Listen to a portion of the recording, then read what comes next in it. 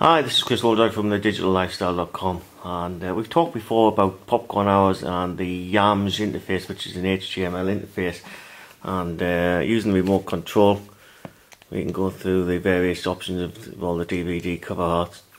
One of the things I want to show you today is the iSkin, which has just been released, which is an add-on to the YAMJ software, and it gives you full control and all the metadata using your iPhone. So I've got an iPhone here, and we'll switch it on, and let's get out of that. So what we got here, well, you can see that, is the iSkin icon. We'll fire that up,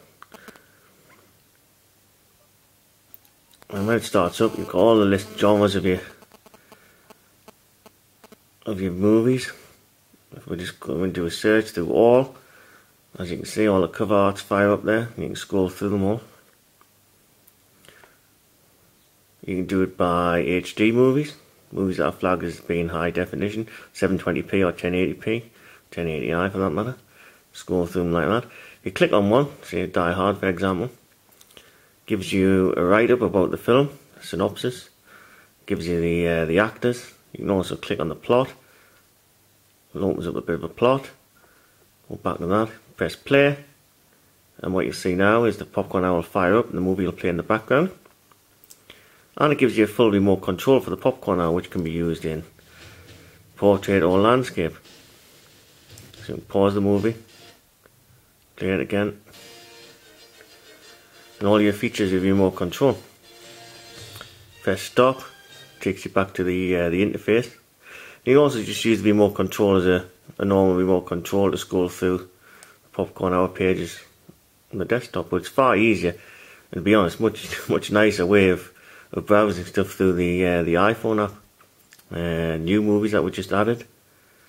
Triangle, just put that on today, that's a Blu-ray. Press play. Again, you'll see it loading up behind. When remote control comes on the screen, and there you go. TV shows, if we have a look at those. Let's have a look at TV shows.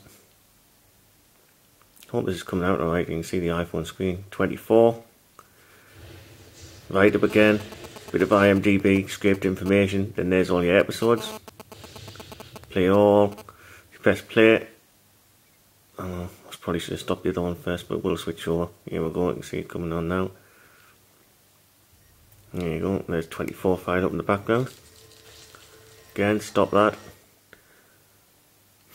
Should go back to the main YAMJ interface. So this is a fantastic add-on for the iPhone. It really is a nice free add-on. It's all done in HTML. All my movies are stored on a home server.